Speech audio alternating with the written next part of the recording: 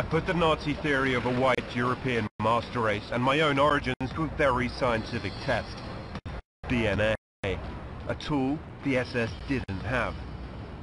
Now the truth will be told. So who am I? Would I have qualified for the SS or in Nazi Germany? Would I be part of the problem or part of the solution?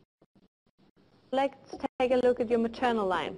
In terms of mitochondrial DNA, you belong to the haplogroup T2, which is a very common European type. I think it comprises around 10%.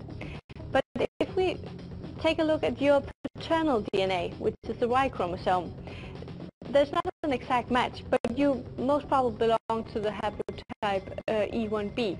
And it's a Semitic type which moved north up the Nile into the Mediterranean, and they are divided into two groups. One going spreading west into the Morocco and in North Africa. The other one went east into Palestine, Jordan, further on to Turkey, and now into Eastern Europe. This is a type that is actually very common among Jews. Well, that's nothing is quite what it seems there. So originally, from my father's side, I'm actually probably originated out of the Nile area. Yeah.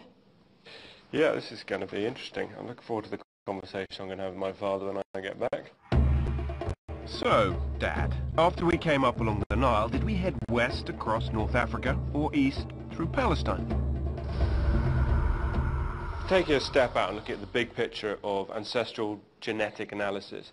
Is there an Aryan marker there? Is there anything that indicates the existence of a pure Aryan race?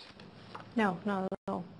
Not at all. We are all part of this big tree that have emerged out of Africa.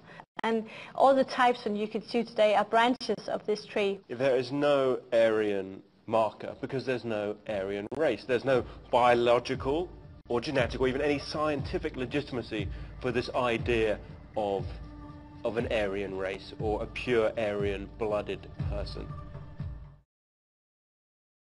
Motion, the family tree of mankind. From then stemmed every color, creed, and nationality alive today.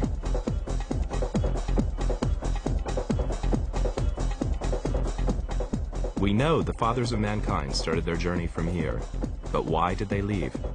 I'm hoping the few survivors they left behind, the San Bushmen, will help me solve this fundamental question.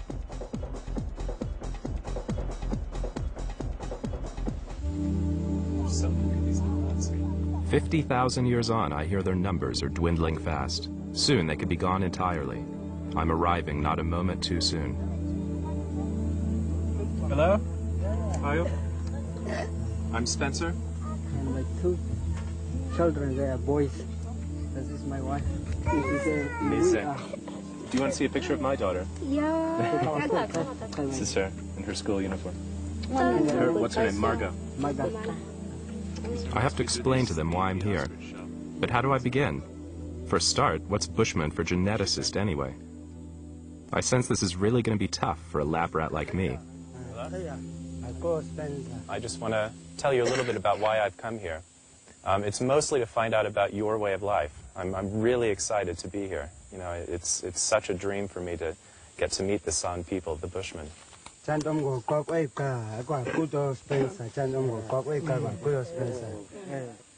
In a way, you carry a secret in your blood, and you can think about it like a family tree.